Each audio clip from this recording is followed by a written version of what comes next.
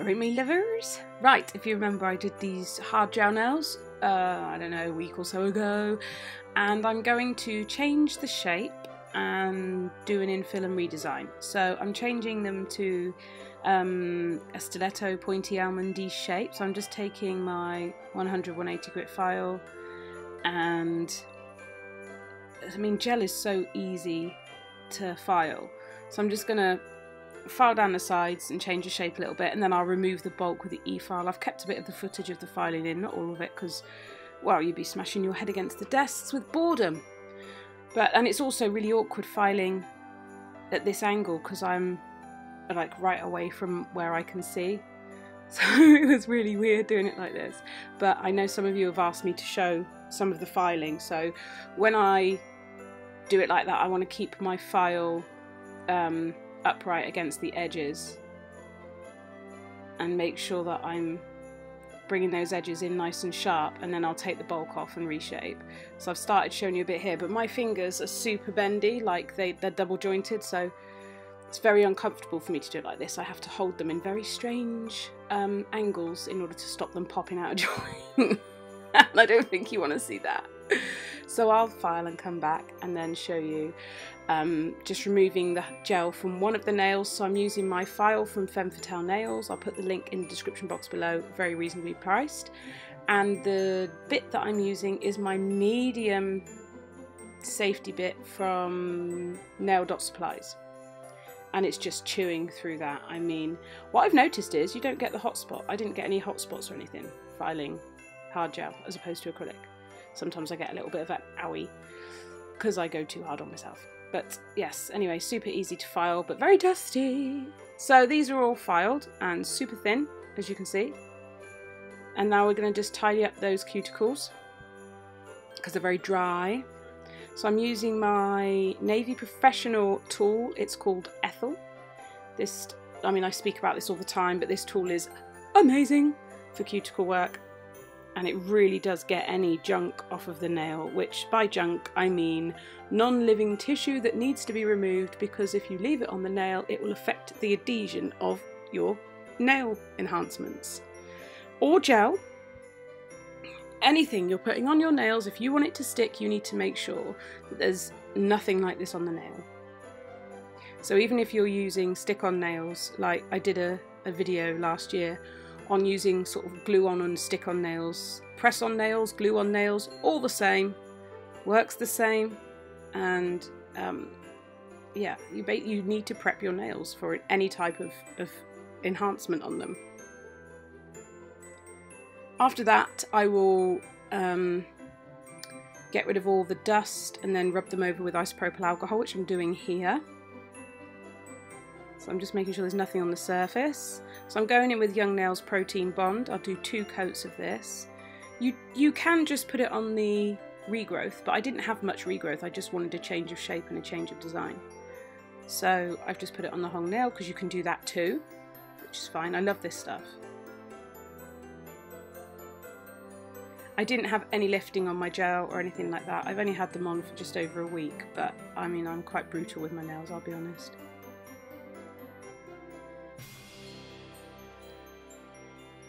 So, after I've done that, I'm going to go in with Young Nails Base and do a thin layer, and that's really to create that sticky layer for everything else to adhere to. And then you can see what I was trying to do in a minute. I'll explain it to you, and I'll explain how I started off with one idea, because somebody has suggested applying glitter to the tacky layer after it's cured. And I was like, yeah, that does seem, I mean, that's what I would do with a gel polish, for example. So I thought maybe I'll try that way. And basically, I'll explain it when you see it. You'll get it when you see it. It's funny. But yeah, I need a new gel brush. I really do. This one is my Mig Nails brush, I think. And it's seen better days. But I do love how easy the Young Nails system is to work with. I haven't really tried. I've tried Mig Nails gel. I didn't really enjoy that as much. It wasn't self-leveling, so or certainly some of the other stuff wasn't. So I'm going in with Glitter Planet Hotline Bling. Guys, this will blow your mind. I'm not even lying. This is intense. It's so hollow. So I'm pressing it into the tacky layer, and that was my plan. It wasn't really sticking as well as I wanted it to, but I persevered and kept patting it in and patting it in. I also need to get some more trays because I've lost my trays. I've got half the stuff at the salon and half the stuff at home.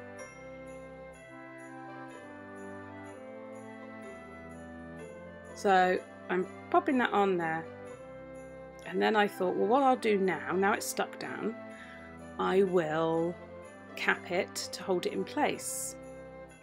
So I went in with the builder gel, which is a very light viscosity, it's not very heavy.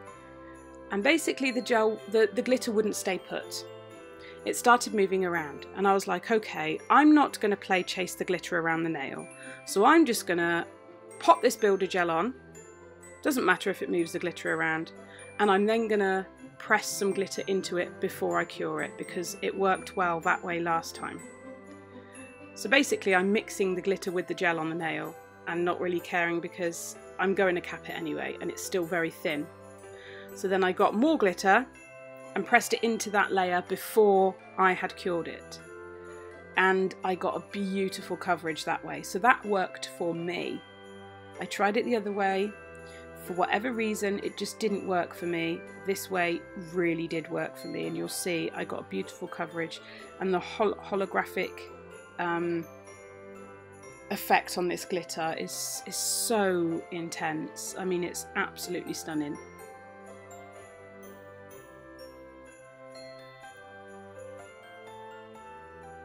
So then I cured it. And it was literally just to freeze it in place. And then what I'm going to do is I'm actually going to use the builder gel to go over every nail because the other nails are having gel polish on.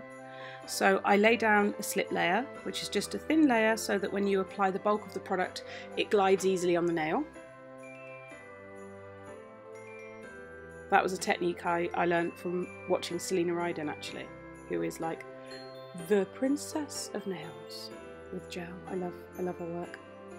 And then I'm just building the bulk, the apex, and then side by side just pillowing the product down to the free edge, and then just making sure I've got the shape I want.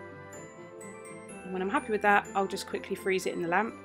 On to the next one. Again, thin slip layer down just to give the product something to bulk to sit with nicely. Bulk to? What was I saying? Hello? You know what I mean anyway. One thing I love working with gel and glitter is because the clarity is just insane. And then we're going and we'll build the shape, build the apex, all that good stuff.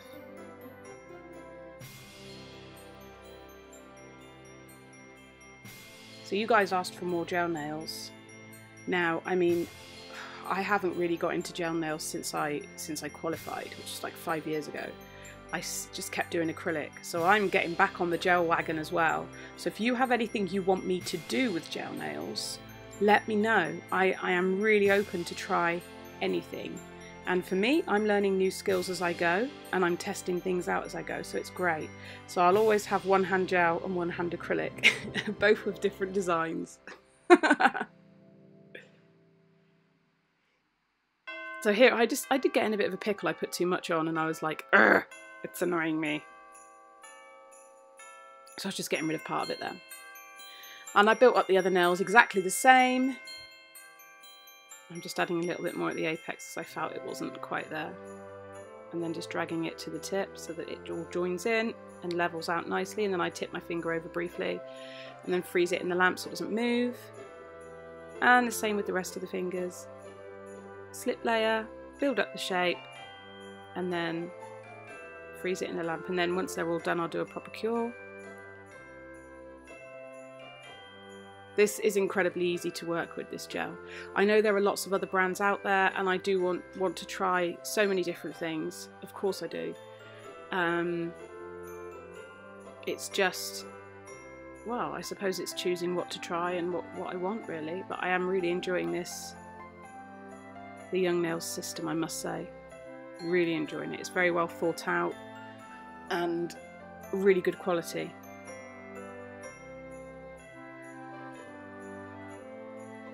So I'm just applying base coat to each of the nails now, so they've been cured, and I'm applying Laguna Moon base coat, which is just a gel polish company. I think I did a review on them a few months back, and I ended up purchasing more products myself.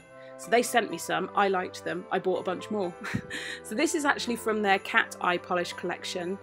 I'm not going to use the cat eye magnet though, I'm just going to keep them as is. In fact, I'm going to make them matte because I wanted a matte blue with a bright hollow silver. I would have liked a deeper blue, but this was the only blue I had. But this would go really well with a deep, rich blue. Oh, and there's a post lady at the door. Oh, I'm so excited. That was the post lady, and I have a package from the Unicorn's Den. I've got some stuff to show you guys. Anyway, let's get back to these. This polish is from Laguna Moon. As I said, I purchased this myself. I did get sent some bits earlier on in the year to review, and I liked it, so I bought some more. I'm not using the cat eye magnet with this. I'm going to use a matte top coat as well instead.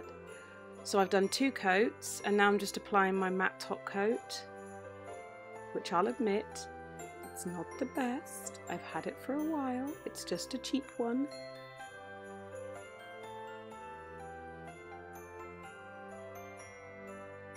I think because I spent so long off work, I started buying lower quality products back then, and some of them are just still lingering around, and this is one of them. You know what it's like when you do nails, you're literally addicted to nails. It's just if you fall sick and you've got to take long time off work, you tend to just buy cheap because you're putting them on your own nails, and that's sort of what I did. So, yes. Okay, I'm going in now with the Young Nails Shine Top Coat on this nail. Oh my god. I'm so sorry I didn't get it perfectly in shot, because this was like a moment where my soul was just lit up with hollow. And it's so, so beautiful. It does come back in shot, don't worry, do not fear, don't run off and get upset. There you go. And this is the finished set, half set. And I also put a video at the end when I was having breakfast this morning with my torch on, because it was just, the hollow was hitting me straight in the face. I hope you've enjoyed this. Again, let me know if there's anything else you want to see, and I will see you in my next video. Tally bye!